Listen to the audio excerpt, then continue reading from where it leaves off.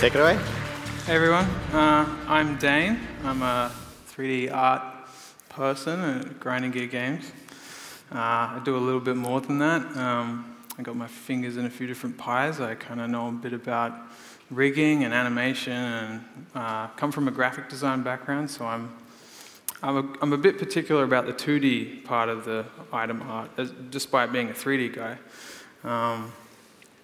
So I'm going to get into the art aspect of PoE 2's items, and I'm going to pass it over to Hrishi afterwards to talk about the wonderful numbers stuff you guys love so much. All right, so art in our game is, for items, is in two different sort of fields of what we refer to as the 3D art, which is what you see on your character, obviously, and the 2D art, which is, I think, is actually the most important part. And I say this as a guy that spends a lot of time modeling this stuff. The 2D art is the part that you're picturing in your head. It's the part that is just, it's the icon. It's iconic, all the way back to the 90s, like when I was a kid playing Diablo 1. You didn't see it on your character. The inventory was where you saw it, so it was the most important thing. So you'd look at this little icon of like Griswold's Edge or the Butcher's Cleaver, and you'd be like, oh, that's so cool, oh, does fire damage, wow. But for PoE 1, obviously you see your 2D art on your 3D model, but even to this day, there's still some uniques that don't have any 3D art, which is a bit of a fail. That's not going to happen anymore. PoE 2, the 2D art always comes from the 3D art because we render it out at high quality. In the past, the 2D art was a bit of a mishmash of all sorts of stuff. This is random stuff that I've grabbed from the icons folder. Some of it looks like a 3D model, it's like A-posed. Some of it's like a photo, just a straight up photo. Some of it's like super cartoony, like this guy down here. It ends up with a very inconsistent kind of front end to the game. Like, you guys are used to it. You play the game so many years, and items get added over time that it doesn't really matter. But it was always a bit of a problem to me that things look inconsistent. It's because different artists have different approaches to how they just paint and render and do things, and sometimes they'll be like, we need a unique yesterday. So someone will just get a photo of a shield, I guess. And so PoE 2, these aren't the same items as the previous screen, so don't freak out that Calm's heart now looks like that, because that's not it. This is just an example of similar size stuff. Basically, every single item, even if it's a small thing, gets through the full treatment. I was modeling little gum nuts for that little potion bottle right there just to render it. The flasks are all redone in 3D. Everything's redone in 3D. And the goal is that you get a consistent image on all the items. So everything in your inventory, everything in your stash, it's going to look clean and like it came from the same place, because the rendering is like the great equalizer. It doesn't paint a certain way on this side or whatever. So everything's going to be clean. So this is an example of some shields. Top is dex, bottom is strength dex, and we're calling those obviously bucklers. And these ones we're calling a Taj, or I just call them a shield because they're kind of like the standard, just a shield. These things always highlighted a problem with me in the game because I'm a visual person, and I'd glance at stuff and I'd go, what is that? It's round and it's a shield, and I'd have to like think a bit. For people that play the game all the time, you get that vocabulary, you know what it is, you've played it a million times, you've seen all these items, but I think for a brand new game, it's even more important to really get things nice and clear. So what I'm doing with all the main primary stat shields is they all point that way, and the split ones go that way. For stuff like this, where they're all round, I think it's really important because, again, as soon as it drops, the name, it's always going to be something buckler or a Taj, and you'll just know, okay, that's a thing. That's dex. And it's sitting in your inventory. You don't even have to like, you just glance at it and you'll just know. Same thing with like axes is a good example, because axes to me always look like they can be two-handed or one-handed, and they're kind of frustrating to look at. Again, I've chosen to make the one-handed go this way, two-handed that way. It's like a small thing. Trying it out, it might get rolled back later. They might all end up facing the same way. I personally like it.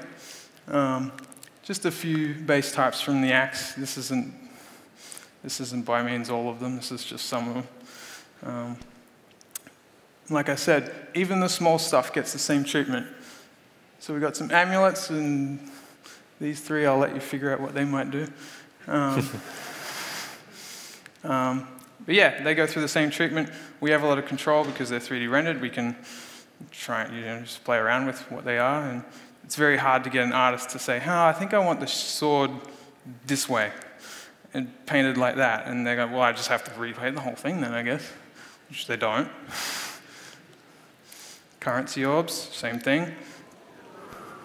And these were a fun one because we got to redesign what we thought of them as.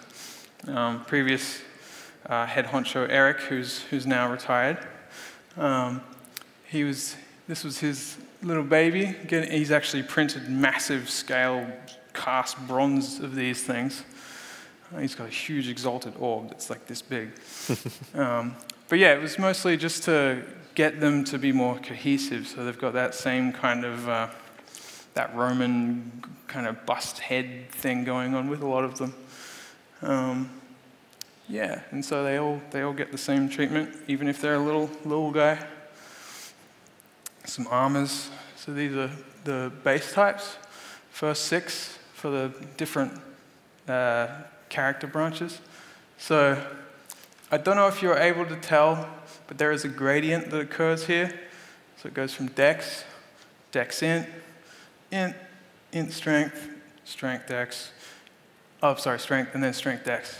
And it kind of loops around where the strength dex looks a little lighter, and it kind of, that's a personal thing as well, just trying to get things to be very clearly gradiented across the items so that it feels like you can just glance at stuff and just know what it is. And this comes into the naming of things, which is also, as a visual person, it's another thing. It actually had an impact on the art in a cool way as well. So every single dex base type armor will be something vest or something coat. Same with all these. They're all going to be called that. And you might go, oh, that's kind of limiting. But that limitation actually kind of breeds really interesting creativity to actually accentuate them more. And like I said, you get a cool gradient that happens as you go through the stats, and it loops back around. Yeah, so everything's strength will just look massive. What's the bronze one with the massive... brass dome? Brass dome. There's a base type that just is that big, you know what I mean? Like, same thing with all the items. A pet peeve is when you're working on all these things, so many things get called boots, helmet, gauntlets, and after a while, just from the art managing side, I got really annoyed. I was just like, what is this again?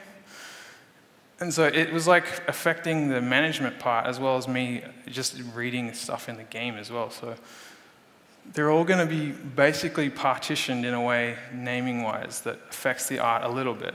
It's not as strict as you would think.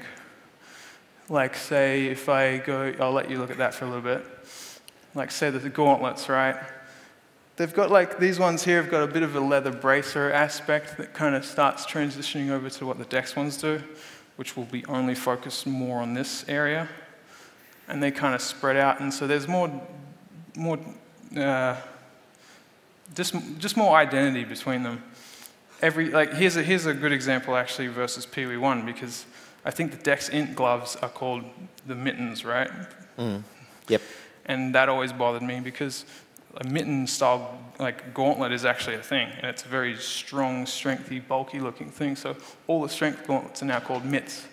All the strength ones are the ones that are called gauntlets. So every strength gauntlet will have this real chunky vibe that just separates itself. You're not going to feel like it looks like It could blend across 3 different classes. So I think we just get more variety of just gear this way.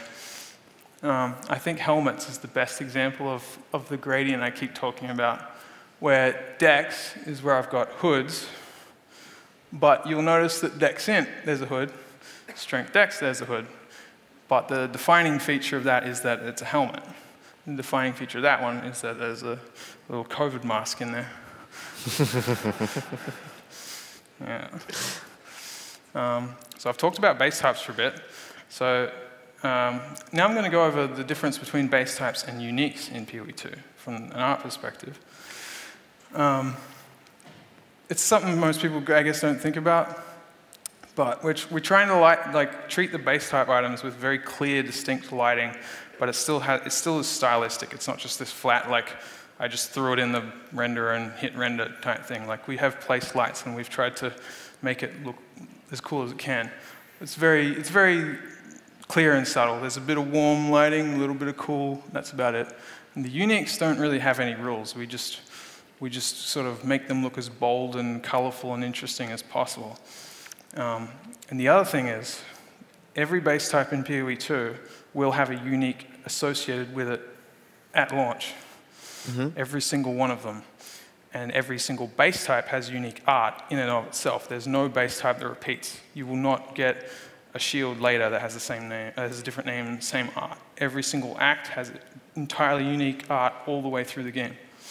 So, to me, the unique, having a bit of a bond with the base type that it comes from is kind of important, because otherwise it kind of ruins the item identity of both. If you had a unique sword that was a scimitar-looking curvy thing, but the base type was just a straight blade, it's kind of shouldn't that be with the base type that has a curvy blade? It's kind of common sense to me. So the shield in the middle is a pretty good example. They're very similar structurally, but very different in terms of what actually happens. This one being super Celtic and really ancient bronze looking, and we'll do something very cool with the numbers, I imagine. This little shield I like a lot. This little buckler with a spooky man trapped in there. This is an example of the lighting of these things. So this is actually unique armor that they don't know about. Doesn't do anything yet. That's lit how we would do a base type. And then here I remove it all, and I try to give it some more character, make it look a little bit more moody and a little bit more special.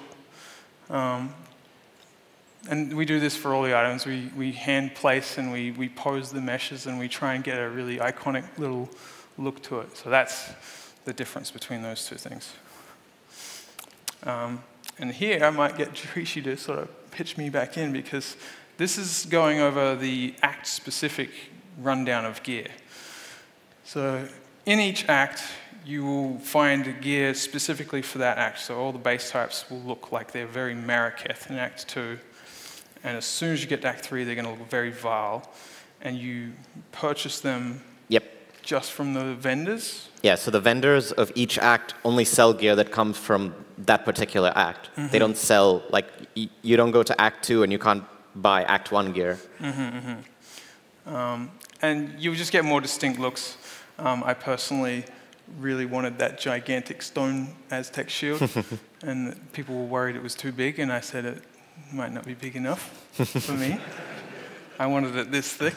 Anyway, so this sort of getting into the art focus of items in terms of some tropes that happen with fantasy art in games quite a lot that kind of bug me. All that stuff is obviously AI crap. But, I mean, it looks cool. When I was 13, I would be like, hell yeah, it's got spikes all over it. But after a while, you've seen these. They're in every game. They're in everything. There's so many games that have that, and just loads of it. And you can infinitely produce, AI just did 4 of them in half a second. Whereas this stuff is from our world, and it goes back centuries, and there's just a rich history and culture behind all this art making and weaponsmithing from like just different metal making practices in all these different countries, India, and like old cultures like the Scythians and the Mongols, and how it all blends in. And I think artists need to do more to really learn from the past to make more interesting looking stuff. This is what I want PoE2's items to feel more like these really rich, dense things that have all this history behind them. We do a lot of investigation on the environment side with stuff. Like early on, there was talks of like how the Maraketh would write musical notation and how that would affect sculptures on the walls and like the environment art, and then trying to get that into like the item designs and stuff as well. So a lot of thought goes on there to like get things to have a real rich sense of culture, because for a game that's all about items, you don't want everything to just look like a jagged spiky sword every single time, or like just cool flaming blade of blah. You just want, like, there's a place for them, but having just like a spoon, it's just a weird spoon, and that's the unique, is kind of cool to me. There will be a spoon. What is it going to do? You figure that out. So this is the part I really like, is that I personally make a lot of weapons and items and stuff. But the cool thing is I make all these unique items. Oh, this is a drop, by the way. This is nothing. If I could have a screen that went all around the whole building, it still wouldn't get them all. They'd keep going. There's many. Anyway, they don't know about them most of the time. I'm just making them. And then I sort of give it to them. And to me, it's kind of like they've actually found a unique, and they don't know what it does. Like it's actually unidentified. And they have to be their own little Deckard Cain and be like, what the hell does this do? Which is really exciting to me. Like I don't know, this little weird wand up the top that is basically a hand holding a bell. I don't know, I just wanted a hand. You hold a hand that holds bell. And so I just think, well, there's cool stuff there. Does it like reverberate your spells? Does it bounce things back? I don't know. It does stuff. It'll be cool, I promise. But I have bad hearing, I didn't hear that. Anyway, that was just a little tease of stuff. I just wanted to just show you that the items for PoE2 are going to be very rich, and every unique is going to have a lot of interest and just flair and just feel like it came from somewhere. It wasn't just like always just, it looks cool. Like some of them are just, they look cool, but a lot of them are going to be really well thought out. From the art side, I don't know about the numbers. So this is where I pass over to this guy. And thank you.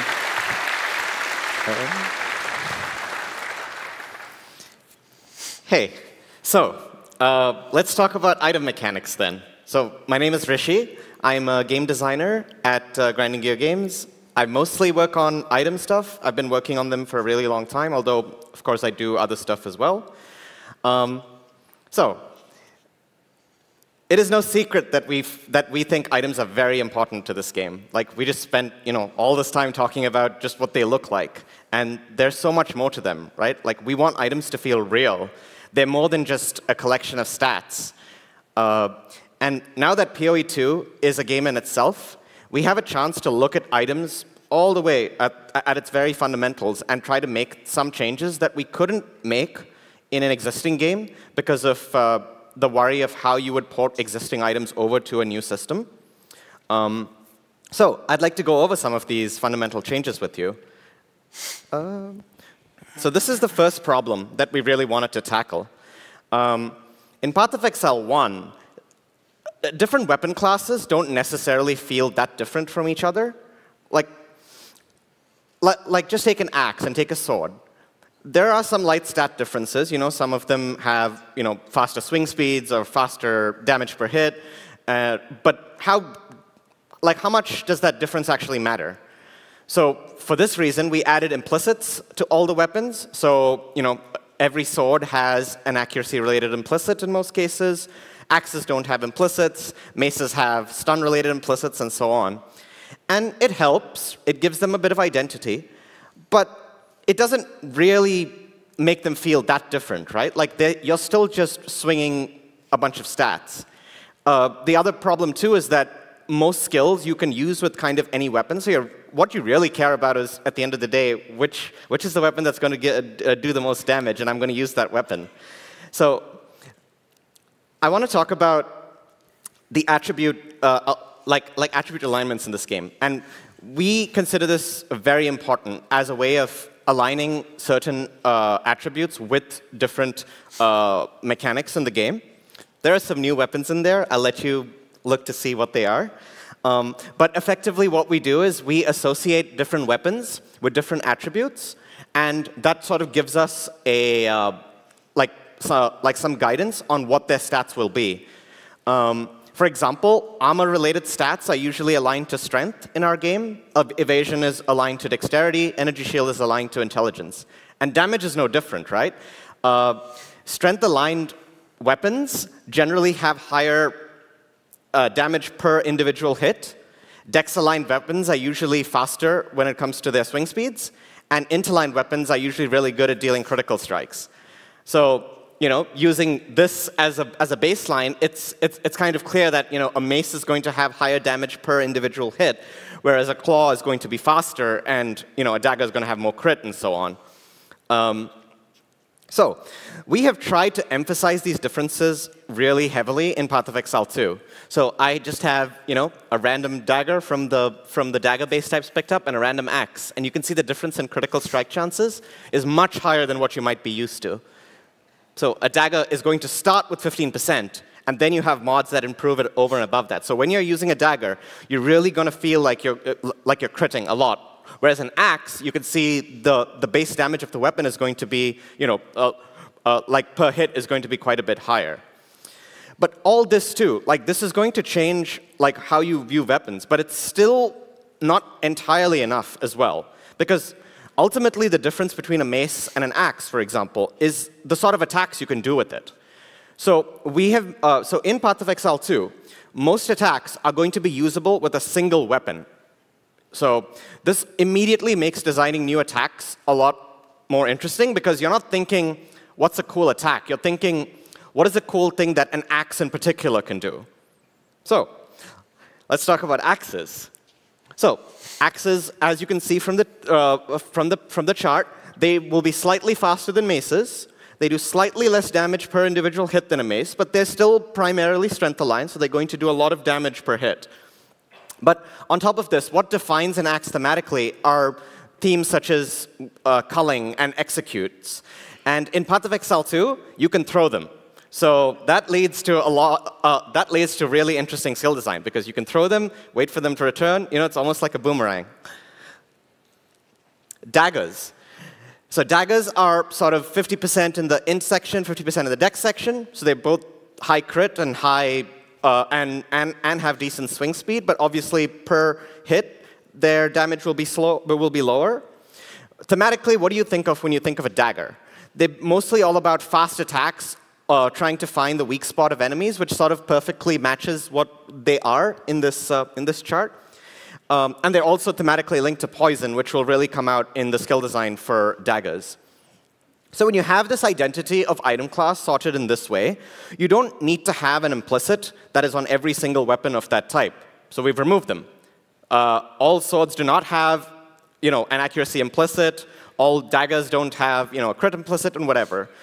So now that the implicit slot is empty, we can make interesting implicits that sort of make certain bases throughout the game feel very different to each other. Because it's not super interesting if you're just going up a ladder of slightly stronger and stronger bases. We want to throw something in there to make the upgrades not feel too monotonous. So we've added some wacky implicits, and I'd like to show you some of them. So this is an axe. You'll find it at a certain level. And you might notice that this deals no physical damage whatsoever. Its base damage is just pure fire. So this is going to give you some interesting considerations when you find it. Like, how are you going to build for it, especially if the axe before and the axe after is mostly physical? So it's not just that it's a damage upgrade from the previous axe. There are these other interesting considerations to think about as you go through. Here's another one. Yeah, so this is a mace that destroys enemies that you kill with critical strikes. Now, it sounds pretty useful, right? That, because who doesn't want corpse removal on their weapon? But note that this is a mace. Maces are not necessarily that good at dealing critical strikes. It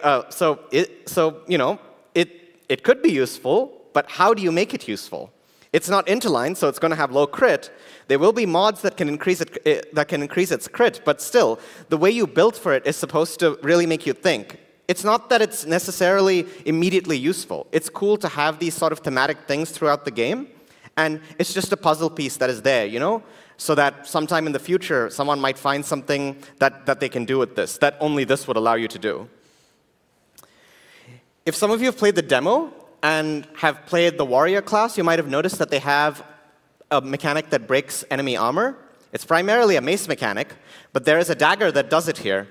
The mace skills are normally the ones that interact with this in a number of ways, but a dagger does it. Breaking armor is obviously useful, and that makes this very special and build-defining. But how are you going to best make use of something like this? Well, that's an exercise left to the user. I'm sure there'll be a million different broken things that'll come out of all of this. So, I've spent a bunch of time talking about attack weapons, so let me briefly touch on caster weapons. So, in PoE 1, they were quite strange, right? Like you had a staff, and they had attack attributes, and they could roll attack mods, but you're a mage. You don't want to hit people with the staff. You want to cast your spells. And as a result, their mod pools are a lot worse because you have both attack mods and spellcaster mods rolling. Of course, they did improve your spellcaster mods, but because there were all these mods rolling on the same item, it was really hard to get a good one. We tried a bunch of Band-Aid fixes over the years. I'm sure you're well aware of us introducing rune daggers and splitting staves into regular staves and war staves, but they didn't really fix the underlying issue. So we feel it's better to break out these concepts entirely. So in PoE 2, wands and staves will have no attack stats whatsoever. They just come with a skill that costs no mana. These spells can be a number of things, from just a straight-up damage spell like this one, which is the first staff you get as you wash up on the beach, or a number of other things that can be used alongside your other skills. The later ones obviously tend to have a few more interesting considerations. Like this one obviously will be very familiar with anyone who's played PoE, where this lets you triple cast your next skill, which is obviously really good for skills with really long cast times. Here's an example of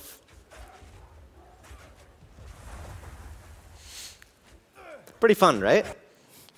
So you might be wondering, what about people that want to hit people with staves? So we have split out the melee portion of staves into its own weapon class called a quarterstaff, and it's sort of thematically linked to the monk. But again, this is part of Exile. Anyone can use any weapon and do anything. All the mods here are obviously attack-related mods, and here is a particularly interesting one, which has a longer range than every other quarterstaff, and you can actually see its art looking longer than the others in-game if you compare two quarterstaffs together.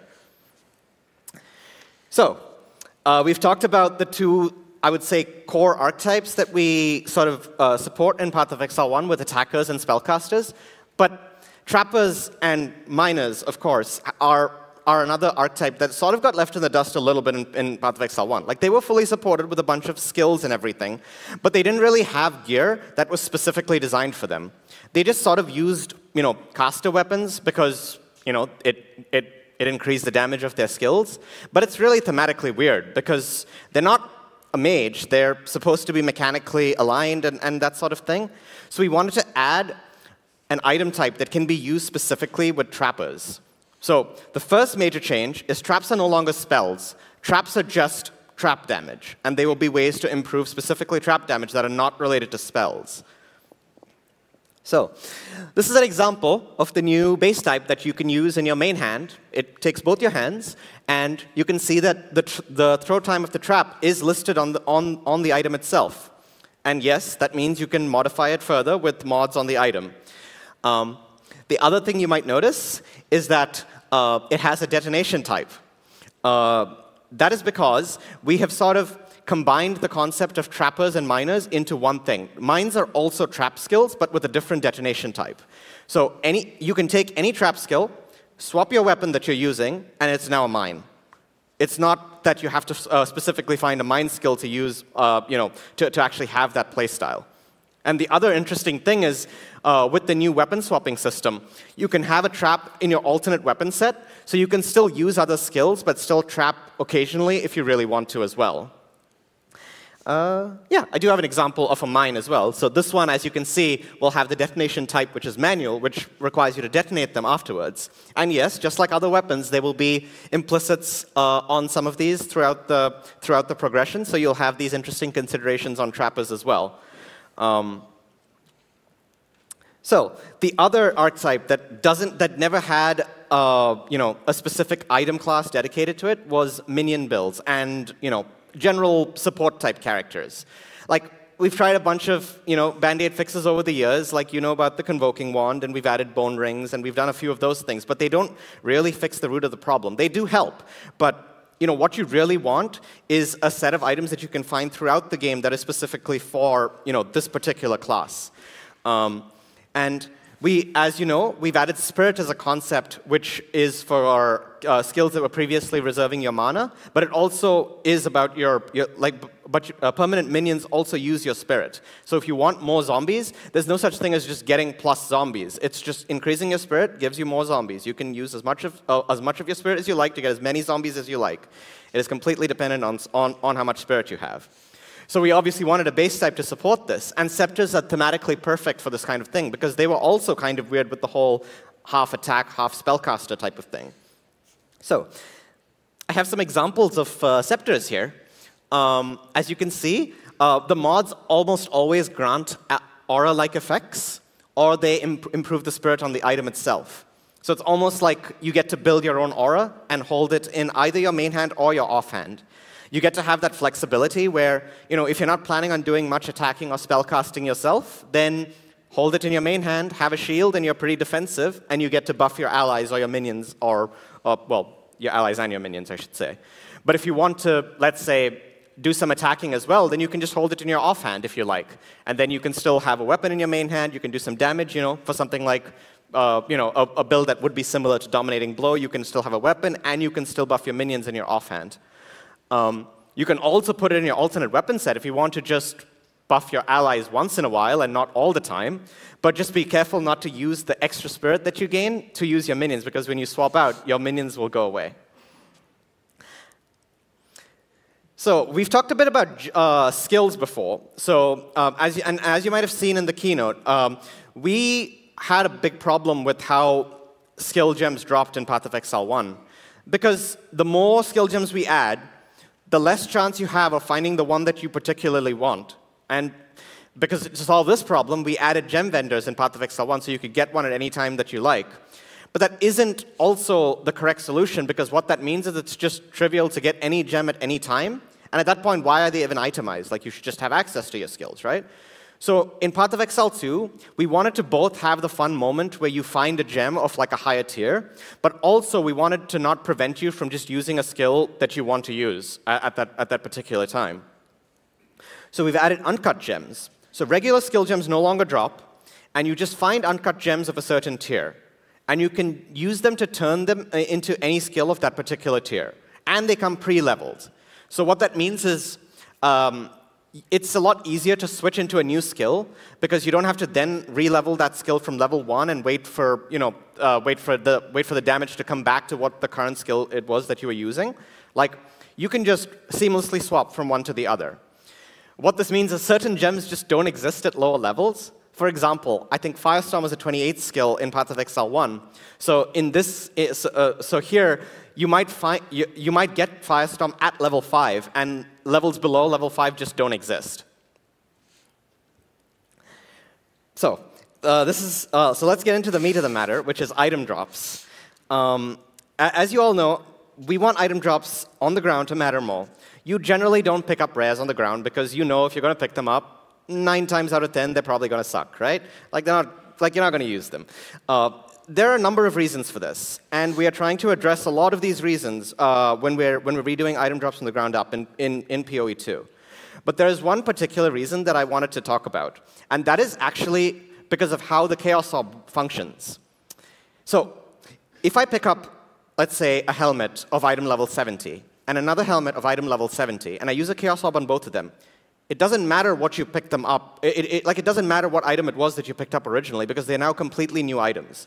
The only thing that mattered is the item level of the item that it started with, in both cases.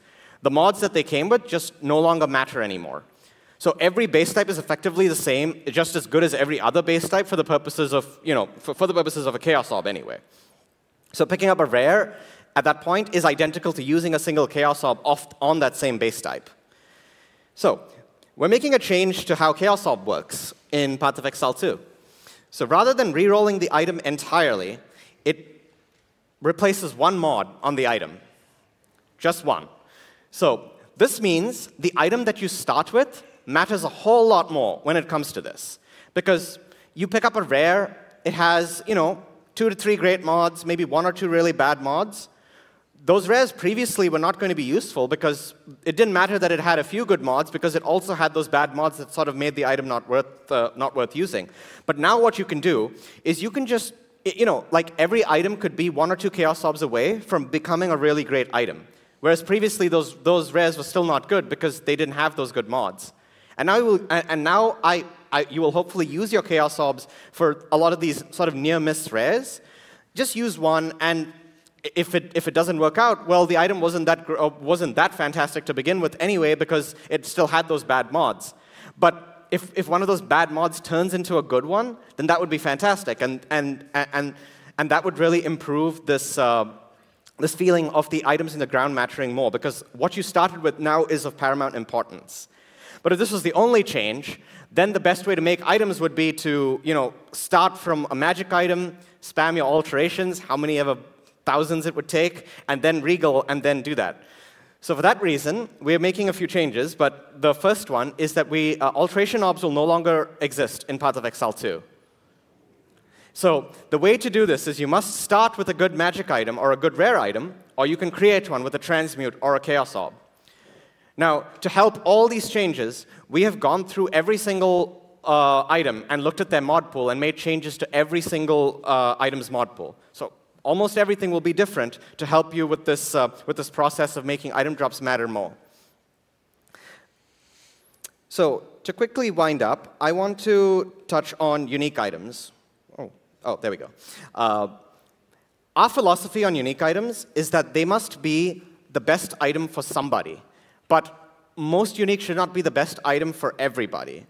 Now, we obviously feel like unique items are very important to us. And as Dane mentioned, we want to have a unique item on every single base type.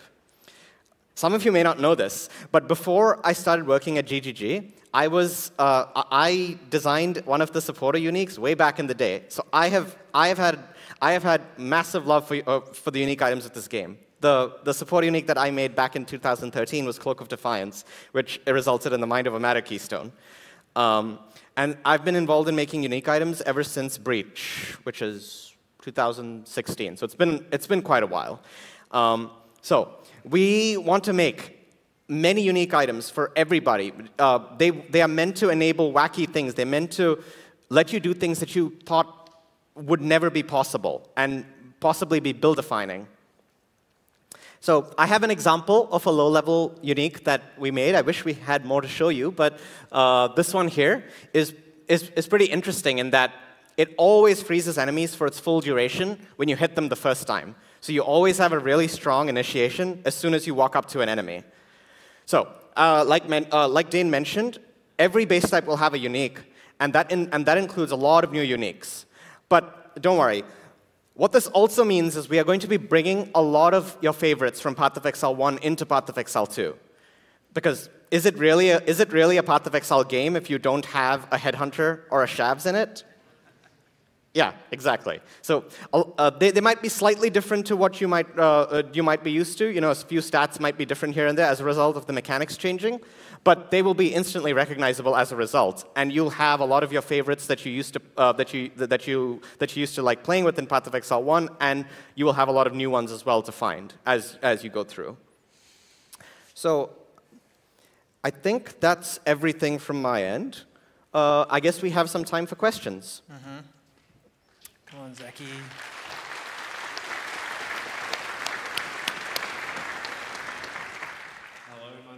And I'm a game designer for GGG, and I will be doing the questions here. And while I wait for people to submit some questions, I will ask one I prepared earlier, and that is, does the art of the item dictate the design, or do you design first and then get the art for the item? It can be very different depending on what is necessary at the time. Like sometimes we just have to make a lot of uniques in a really short amount of time. And if we have art available, then we try to fit the stat to what the unique art is already there. But generally, sometimes it's, we have this crazy idea that we're like, can we do this? And it's like, well, it sounds cool. Let's do it. And then we make an item, and it's just a blank item without a name, without any art. And then we try it in game. It's like, this unique is awesome. And then we make the art for it. So it can go both ways. I would say more often than not, at least in Path of Exile 1, it's been mechanics first into art, but that may not be. Yeah, and for PoE2, it's more the opposite for now because for a long time they didn't really know what they were doing with items, and as basically a blacksmith that just smashes things out really quickly, I was just like, that's a cool sword, that's a cool sword, that's a cool sword. I just make all this stuff, and yeah, they're going to find that treasure trove of stuff and turn it into stuff, but I think it's really valuable to have art that can inspire gameplay stuff that they weren't even thinking of. They might not even have, it never entered their mental space. Oh yeah, that happens a lot, I would say. They'll just see it and go, oh, this thing's like split in two, and it could be like, hits the guy here, I don't know. Like, okay. So let's see what else we've got here. Do you have any memorable uniques from PoE 1 that you have designed? Oh, that is a tough question because I've made so many. I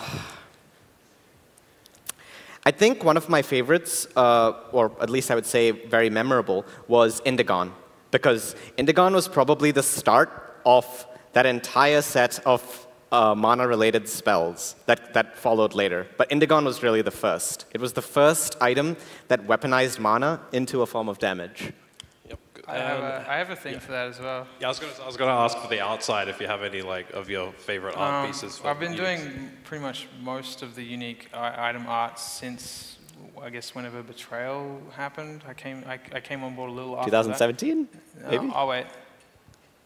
Maybe? Last 5 years, something like that. And so I've done a lot of the art for them, and the art has a very different name to the final game. It's not even close. It gets changed. An interesting one to me is the shield everyone knows as the Squire. I think it's the thing with 3 white sockets. Yep. Yeah, I made them have 3 white sockets from an art perspective. I remember. Because I modeled 3 white sockets, eyeball things on it, and I was like, it's going to have 3 white sockets. Yeah, I actually remember this. And they were like, okay. Well, it was busted anyway, so adding the 3 white sockets, I don't know if it really changed too much. Yeah, so I just made more OP. But on that same day, I made that, I just made it. And they were like, oh, we need another shield. And I was like, okay, I'll make a cooler one. So I made a cooler shield, visually, and that ended up being the Oppressor. And I was very bummed about trash that. Trash to trash. Definitely wasn't the cooler shield. If I knew, I would have not made it that cool looking. I'd have dug some trash out of the unused folder. Yeah. Let's see what else we've got here. In terms of making art and I guess items for an act, how are you getting inspired or taking inspiration from? We have really strong art direction people. Some come and gone. Shout out Chanda. And they really just put a really dense fabric of thinking over all of the acts, like really going into Marraketh and Val and Karui and others I'm not going to talk about. And just basically we would work with them and establish common shape language and themes and stuff, and just to make things feel cohesive and part of that world. Same kind of patterns and shapes and stuff like that. And yeah, it's the most interesting part, I think, because it sort of, you create stuff no one's ever seen before, kind of, because it's like, it just doesn't, you know, there's like weapons made of like cactus wood. Like, no one makes weapons of cactus wood. But they were like, oh, these people, they only have access to cactus wood. So the handle has to be cactus. I'm like, all right. I can't have just wood, otherwise it breaks the theme. It's like, well, where'd they get that wood from? It's like small stuff like that. Another question we have here, are there versions of the early game bases that have stats appropriate for, I guess, towards endgame? Oh, yes. So those implicits that you will see throughout the campaign will be repeated in endgame, in sort of endgame bases. So if you happen to like, you know, something that an implicit enabled earlier on, you will be able to use it later on as well. Probably should have mentioned that earlier. I guess this is in reference to the Chaos Orbs. Will Alk Scouring still work? No, it won't, because there will not be any Scouring Orbs. Yeah, they're gone. If you want another item, you're going to have to Alk a white one. Why is there no 75% int, 25% strength or dex weapons? So like, why aren't you fitting more of the pie into the ratio? You haven't seen all the weapons yet. Well, maybe. There actually is a few, but it wouldn't have really, you know, looked really nice in that graphic, because some of the staves will have skills that are more, you know, strength interlined spell, and then that would actually take up the 75% strength, int 25% strength section of the tree. That is slightly more, you know, nebulous, like in a little way, because the caster weapons don't actually have those base stats to, you know, change as a result of their attributes. But it's more just, I suppose, where, like, what attribute requirements the skills that are aligned to that particular class requires. But again, this is part of Exile. You're going to use an int weapon, a strength skill, and everything, you know? There's just a lot of questions. It's really hard to filter through all of them. Like, there's way more than I expected. Oh, this is good. Does the art for items come from the story or the lore, or does the art sometimes influence the lore? Ooh. I think that sometimes it kind of makes itself up as it goes. But there are times where, like, there's obviously characters and they have stuff. Like, there will be bosses and things that a unique weapon is just straight up, like you'll get it off them kind of thing. There have definitely been times where we've made a unique with some story behind it, and then we've expanded on it at a much later date. Yeah. So it's always nice to have these sort of story threads that we can then follow up on later on. This could be interesting. Was there a memorable unique you tried to design that couldn't be implemented for a technical reason? Oh, yes, actually. There are so many of these, but I think my favorite example is, so there's that helmet that drops from Kurgal, the boss in Delve, the Lich from Delve, called Hail Negator, I think. So originally, the effect of what that helmet was supposed to do was it was supposed to do what the Agnostic Keystone does, where it was supposed to drain your mana and heal your health. But for technical reasons that I don't actually remember now, it could not exist on an item that also had Energy Shield on it.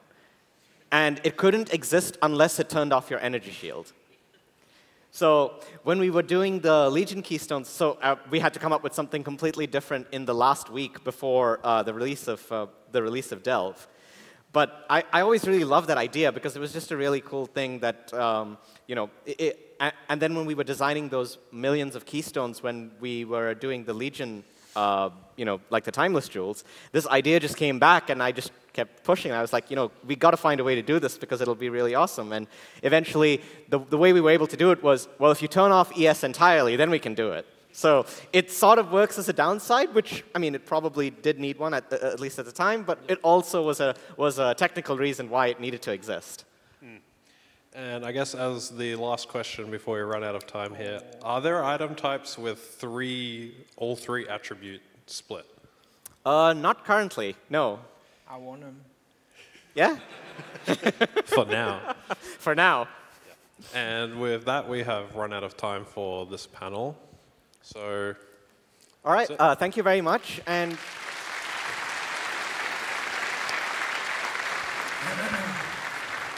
hope you enjoy the rest of ExileCon. Anyone from Australia? Anyone from Australia?